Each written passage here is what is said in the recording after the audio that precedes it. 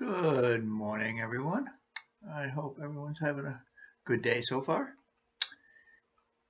Here we are again, continuing our study of the Gospel of John. We're in chapter 14 today, and I like to call it the Upper Room Discourse. I think I've heard that before, too, by other pastors.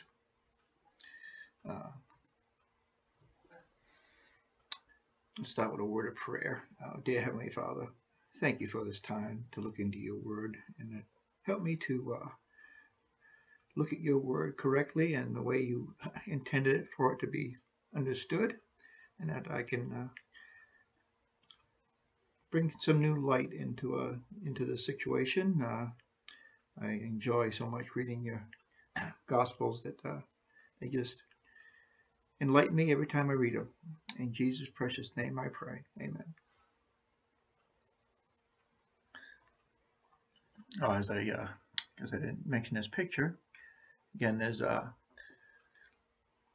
is a model that's over in Jerusalem, and I kind of, according to the maps I've seen, and in this particular depiction, and the fact that it's an upper room, I believe it's this building right in the center here, you'll see, that has multiple floors.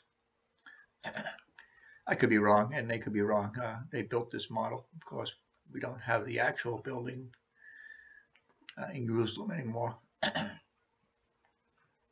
I thought it's kind of interesting as a way of introducing this subject.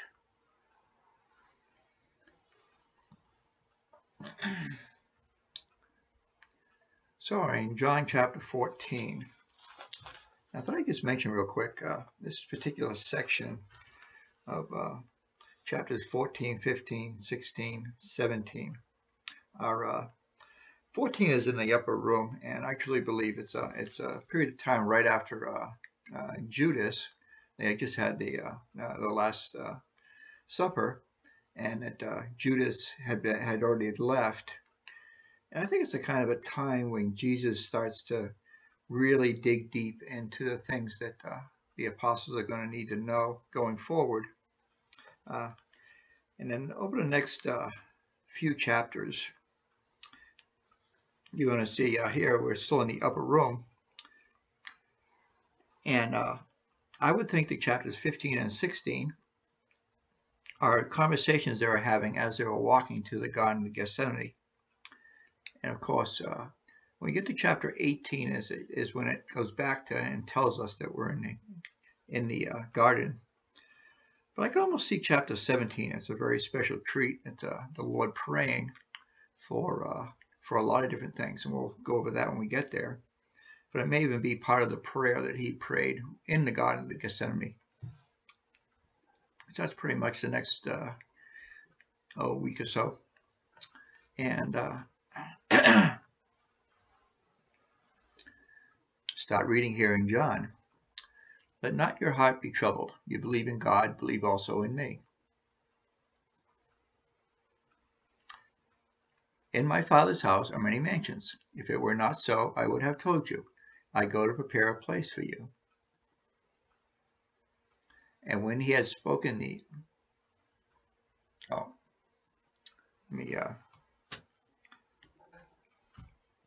before I read that from Acts, I mentioned that I kept saying that I was going to continue to show you where I think it gives us an indication of when Jesus is following the idea of the Galilean wedding.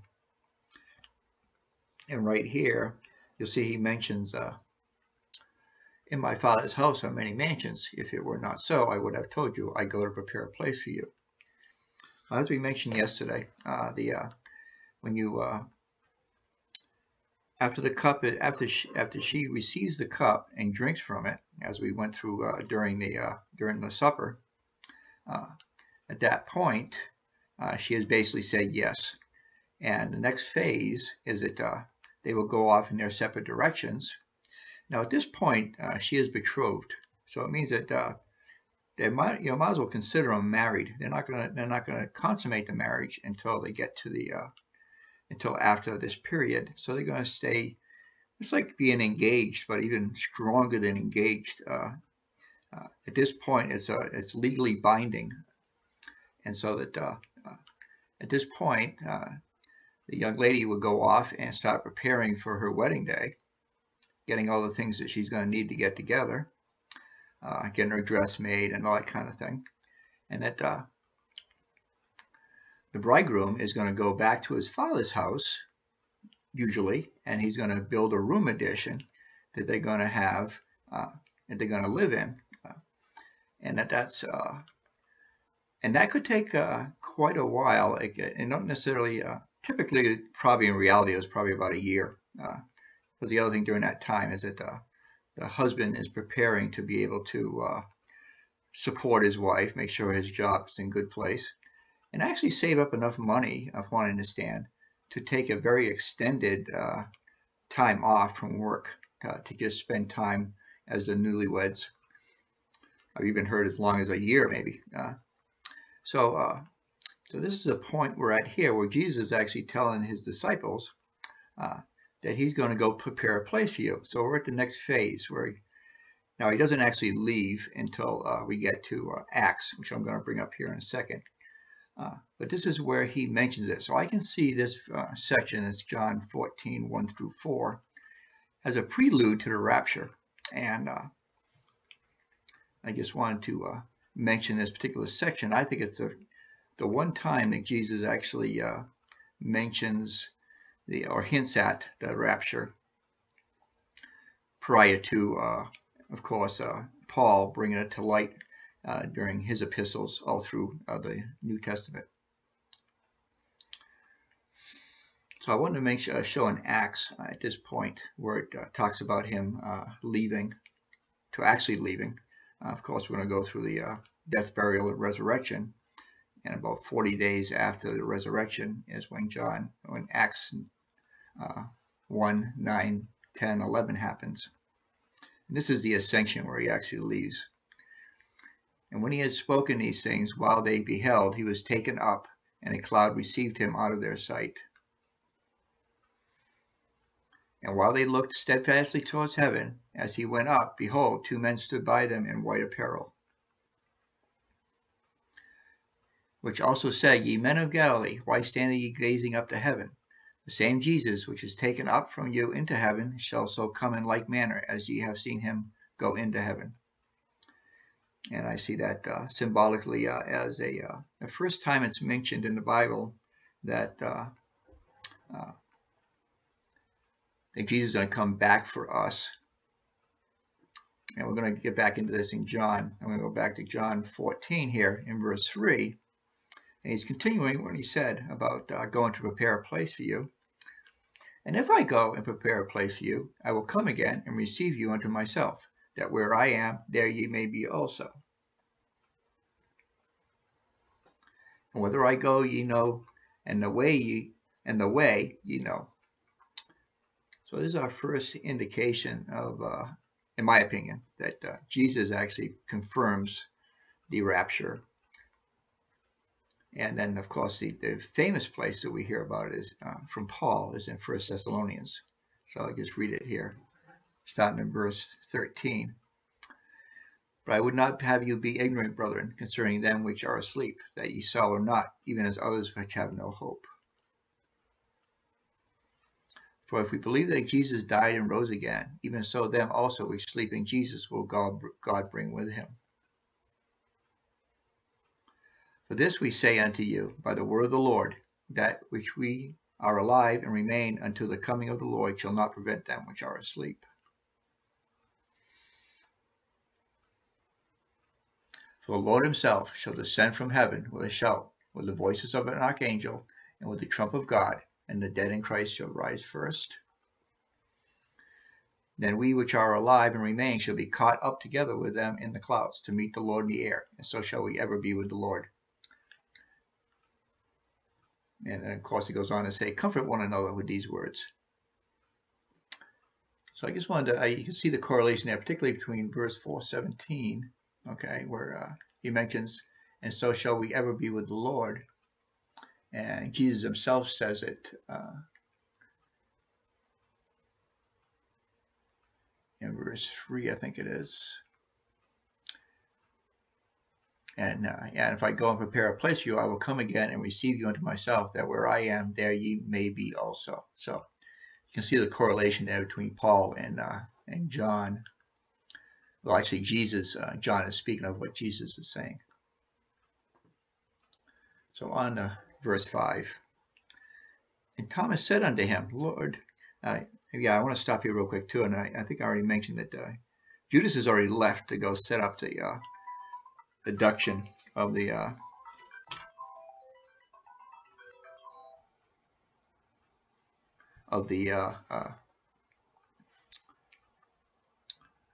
when they're going to take him and actually try him and do all that kind of, and that stuff before the crucifixion. And so I think it's on purpose that Jesus started talking at this point and kind of really diving in to some of the more things of the future that he didn't really want Satan to know yet, or Judas. And we know that according to what we saw yesterday, that Satan had actually indwelled Judas at this point. So continuing on. Thomas said unto him, Lord, we know not whither thou goest, and how can we know the way? And Jesus said unto him, I am the way, the truth, and the life. No man cometh unto the Father but by me. Oh, such a classic verse. One that many religions in the world don't want us to mention, because they got their theories about how they're going to be saved. Between the Muslims and the Buddhists and the Hindu and all the other religions trying to figure out a way to have eternal life. But here Jesus says it himself. I am the way, the truth, and the life. No man cometh unto the Father but by me. And I just thought I'd bring up a couple of verses that kind of pinpoints this in other places. For the way, we see here, believe it or not, that's the original Jesus followers were actually called those of the way. And that term got picked up again when I was in my teens in the 70s. And they had a following of the group of Christians, and they called themselves the way. Kind of brings back a memory.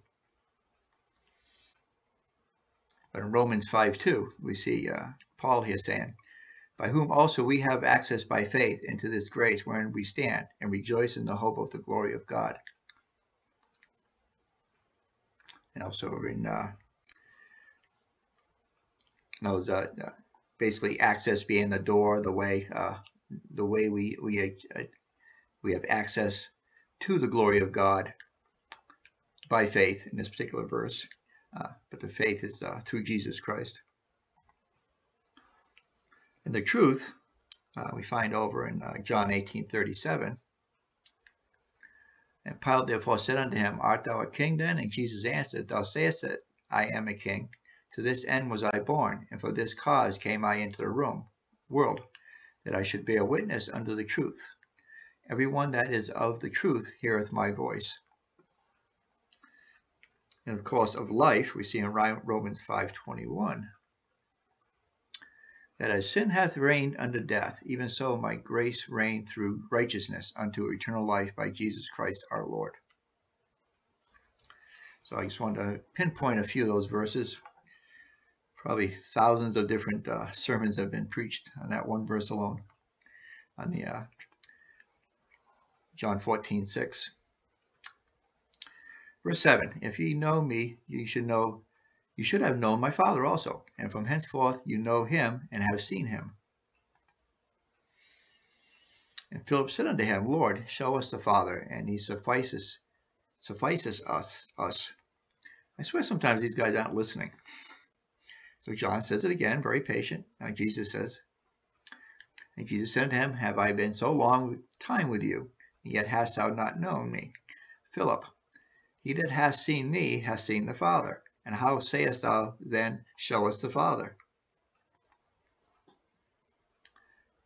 Believest thou not that I am in the Father, and the Father in me?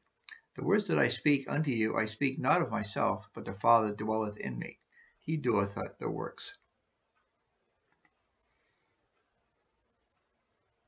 And believe me that I am in the Father and the Father in me, or else believe me for the very work's sake.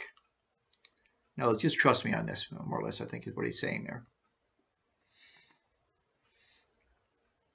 Verily, verily, I say unto you, he that believeth on me, the works that I do shall he do also, and the greater works than these shall he do, because I go unto my Father.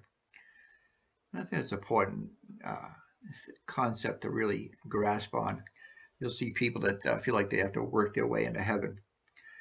And I really think they get that backwards. You know, when you're really, when the Holy Spirit indwells you and you become a follower of Jesus, it's not a chore. It's not something that you feel like you have to do to achieve something. You do it because you love them. No different than you know, when you love your wife and that you know, you want to do things for her because you enjoy doing them. So it's I think a lot of people get it backwards. So the works we do aren't because we feel like we need to or have to. It's because we want to. And whosoever ye shall ask in my name, that will I do, that the Father may be glorified in the Son. If he shall ask anything in my name, I will do it. If you love me, keep my commandments. And I will pray the Father, and he shall give you another comforter, that he may abide with you forever. And picked up a few more verses here. The comforter in this case is the Holy Spirit, which indwells all of us that are born-again Christians. And it's something that unbelievers really don't seem to understand very well. I'm finding more and more these days that the things that I see that seem so commonplace and easy to understand, unbelievers don't seem to understand at all.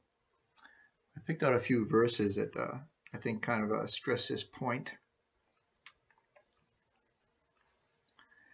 based on the fact that the Comforter, that he may abide with you forever. I just wanted to pick up on that point. In Romans 8:9, Paul says, "But ye are not in the flesh, but in the Spirit. If so be that the Spirit of God dwell in you.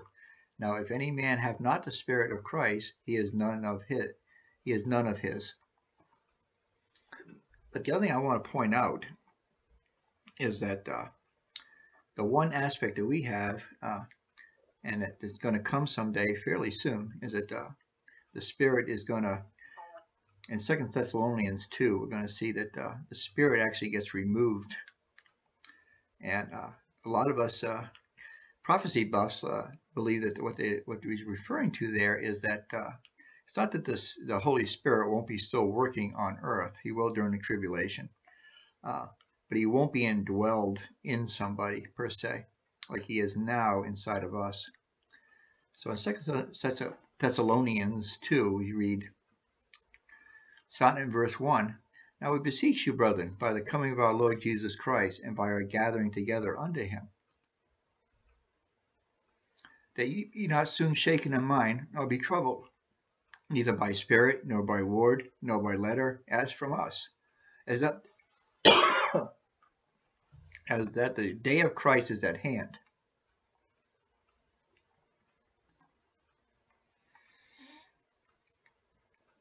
Let no man deceive you by any means, for that day shall not come except there coming a falling away first, that the man of sin be revealed, the son of perdition. Remember ye not that when I was yet with you, I told you these things." This is Paul talking, sending a letter to Thessalonica. He had mentioned these things when he was there. "And now you know," should I grab some water?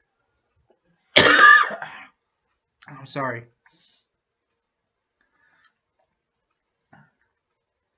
I'll be right back.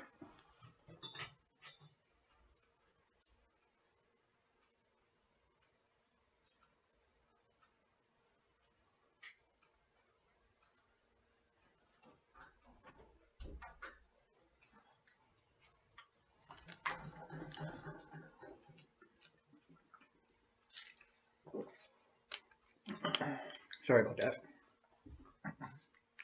And now ye know what withholdeth, that he might be revealed in his time. And basically what this verse is saying is that the Holy Spirit being in us is what's stopping the Antichrist from appearing. And that's what they mean by these verses. And now ye know what withholdeth, that he might be revealed in his time.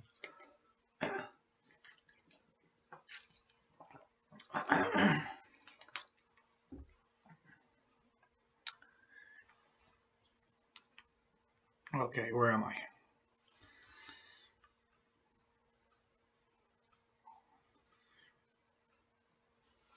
Okay, just continue on. John, back to John, verse 17. Dang it.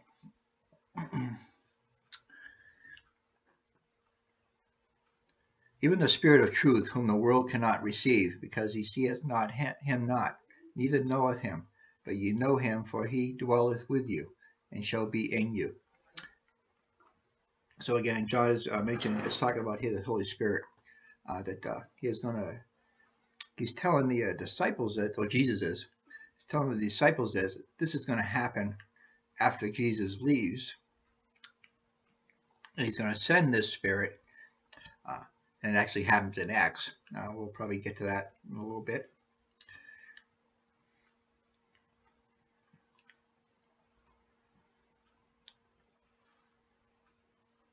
Verse 18. I will not leave you comfortless. I will come to you. In other words, when he leaves, he's going to make sure that they have somebody to be there to comfort them. And that, and we still have them to this day. As Christians all around the world, we have this comforter. Dang, have it.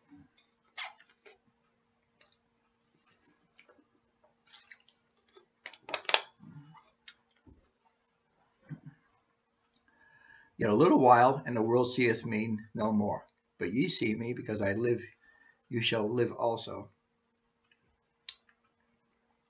At that day ye shall know that I am in my Father, and ye in me, and I in you.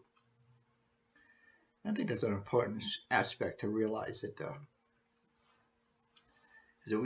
we probably don't fully understand as Christians. Things seem to make sense to us, and we see stuff all the time that lets us realize that God is real. And so I know for me, it's hard for me to realize that how important that is, because it seems like there's a lot of people out there that don't understand us, number one, but don't have that same feeling. And I sometimes wish I could somehow relate to them what that feeling is like. I try, but it doesn't seem to work all the time. Verse 21. He that hath my commandments and keepeth them, he it is that loveth me, and he that loveth me shall be loved of my Father, and I will love him, and will manifest myself to him. And we see this also reflected in 1 Thessalonians 5:3.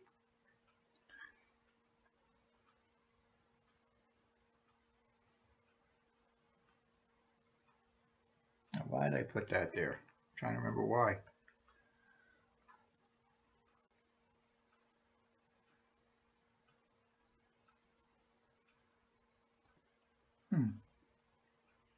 When they shall say peace and safety and sudden destruction. I'll forget I put that there. I don't remember why I put it there. Anyways, back to verse 22. Judas said unto him, not Iscariot. So this isn't Judas Iscariot had already left at this point. There's another Judas in the group. And actually, even Jesus' brother, he has a brother named Judas. So he shortened it to Jude, which is the book in the Bible called Jude. You can see why he probably shortened it. He didn't want to be associated with Judas Iscariot. And Jesus unto him, Lord, how is it that thou wilt manifest thyself unto us and not unto the world? So he's wondering how we're going to know the difference. I guess that's what I just basically said. We can't understand how that I can tell stuff, and it seems like other people can't. And Jesus answered and said unto him, If a man love me, he will keep my words, and my Father will love him, and we will come unto him and make our abode with him. He that loveth me not keepeth not my sayings, and the word which ye hear is not mine, but the Father's which sent me. These things have I spoken unto you, being yet present with you. But the Comforter, which is the Holy Ghost, whom the Father will send in my name, he shall teach you all things, and bring all things to your remembrance, whatsoever I have said unto you. Yeah, and this is an important aspect to fully comprehend, is that, some people will say, I remember back, in little cartoons, you used to see the little cute little figurine of, you got an angel on one side and a little devil on the other side, which is kind of cute, but it has a deep theory behind it. And I think it's important to realize when the Holy Spirit is talking to us that we fully understand that it's Him, because the evil side can also talk to us. And so I picked a few verses here to try to relate this in another way. Over in 1 Corinthians 2:13, Paul here says, Which things also we speak, not in the words which man's wisdom teacheth, but which the Holy Ghost teacheth, comparing spiritual things with spiritual. And I'll go on to say here that and that's why it's so important to read our Bibles and to pray, is because you're not gonna get a message from the Holy Spirit that goes against the teachings of the Bible. So I think it's important to whenever you get a sense of something, and boy, lately I've been getting a lot of them, particularly about this medical treatment that they're trying to get everybody to do. Having a little trouble with some things that it feels like the Holy Spirit is telling me, and maybe another time I'll elaborate on it, but I'm feeling that it's not wise to do.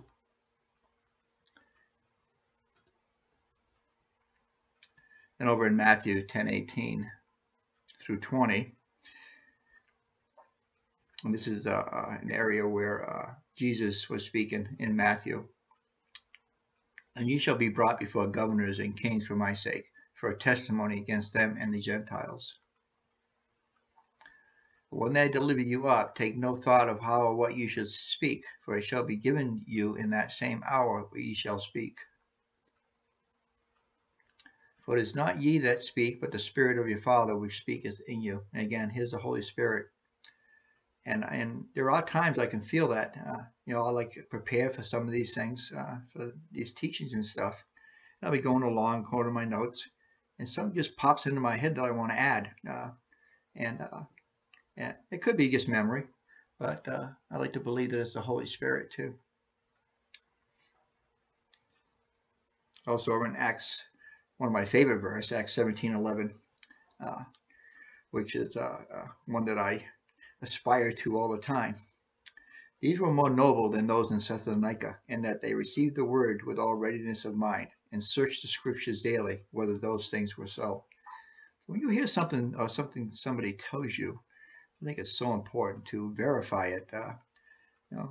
We can all make mistakes and maybe not get a full understanding of something. I've run into people quite a bit that will pick verses out of the Bible from here and there to prove a point, but don't really read the verses around it because it doesn't fit whatever they're trying to prove. And so whenever you hear something that sounds like it's contrary to what God teaches, so that kind of tells you that it's important to know the personality of God, and that if something doesn't sound right, study it thoroughly before you accept it as truth. Also, we'll see over here in 1 John 4:1, Beloved, believe not every spirit, but try the spirits whether they are of God, because many false prophets are gone out into the world. Boy, they are really out there now. Hereby know ye the Spirit of God. Every spirit that confesses that Jesus Christ is come in the flesh is of God. And every spirit that confesses not that Jesus Christ is come in the flesh is not of God. And this is the spirit of the Antichrist. Moreover, you have heard that he should come, and even now already is in the world. What they're saying there is that the actual Antichrist may or may not be in the world right now. Could be, but he's not been revealed yet since we're still here. But the spirit of the Antichrist is already here also, and that's just people who will take a verse and make it a whole doctrine around a few verses, and be very leery of that. And I truly believe that when the Holy Spirit is in you, that for some reason, whenever you hear stuff like that, it just goes, that don't seem right. Many times I've done hours of study to try to prove something I hear is right because it just doesn't sound right. So back to John 14:27. Peace I leave with you, my peace I give unto you. Not as the world giveth, give I unto you. Let not your heart be troubled, neither let it be afraid. You have heard how I said unto you, I go away and come again unto you. If you love me, you will rejoice, because I said, I go unto the Father, for my Father is greater than I. And now I have told you before it came to pass, that when it is come to pass, ye might believe. Hereafter I will not talk much with you, for the prince of the world cometh, and hath nothing in me. But that the world may know that I love the Father, and as the Father gave me commandment, even so I do. Arise, let us go hence. And that's the end of the chapter 14. We're going to stop there for now. Because again, we're going to go into a section that this actually picks up again where he says, let us go hence in chapter 18. And but I think he's actually, I think they've actually left the upper room after this verse. And I may show you in other Gospels the sequence of events. But they're leaving the upper room, I believe, now. And the next couple of chapters may or may not be him talking to them as they're walking. Just real quickly, when we bring up a map, it's kind of a cartoonish little map, but I kept it because it, if you see where the number 2 is, that's the upper room. And here shortly, when they go to Gethsemane, which is number 3 over here, they're going to be leaving and crossing almost the entire city, going out through the gate up there in front of the temple, most likely, and then following a path that heads up to Gethsemane. Now, I don't know how long it would take to walk that, but I'm thinking that the next couple of chapters may be them walking and talking. And you will see as we go through that you can kind of see that. Then I think chapter 17 is during that period of time where Jesus is praying. He's actually in Gethsemane, and we know that he had some pretty serious prayers with the Father about maybe taking this cup away from him. But I think that during that time he actually prayed for like 3 hours. So it's I can see that this chapter 17 could be a prayer while he was in Gethsemane. So we'll approach those as we go. So at that point, I will close with a prayer. Oh, dear Heavenly Father, thank you so much for this time to look into your word and all the deep meanings. And Lord, I praise you and I thank you so much for this time. And Lord, that I want to keep our, I hope I don't ruin his name too badly, Pastor Secodius and his family as they get ready. Well, it's actually still a couple of weeks away, but they prepare their travel plans and that things go smoothly. And I praise you and I thank you, and that you show us your will in this area. In Jesus' precious name I pray. Amen. And thank you so much for joining me today, and we will talk again tomorrow.